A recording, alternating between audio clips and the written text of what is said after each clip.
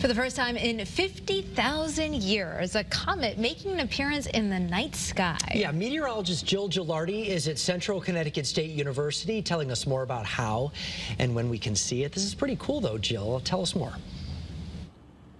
Yeah, it is super neat. Anything like that, you know, it attracts attention, especially to us sky watchers. But yeah, really, you need Mother Nature to cooperate. And the other two things right now, you'll need a telescope or binoculars to see it. On January 12th, the comet is at its closest point to the sun, and to see it, you either love to stay up late or an early riser. The best viewing time with optical aid will either be past midnight or just before dawn. For example, looking northeast around 6 a.m. on January 15th, the comet will be located between the Big Dipper, Vega, and Arcturus. Later in the month, all indicators are that the comet will become more visible not only to the naked eye, but earlier in the evening. So by January 28th at 11 p.m., the comet will be visible just above and to the right of Ursa Minor. By the 31st, just after sunset, a much more reasonable time, you'll be able to see it above Ursa Minor 2.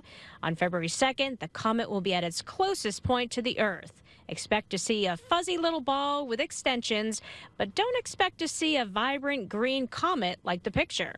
A photograph will always outdo what you see with the naked eye. So the human eye is meant in dark conditions to not bump into things, not meant to see pretty colors. So when we go out and look at objects in the sky or we look at objects through a telescope, people are disappointed because it doesn't look like the Hubble Space Telescope pictures.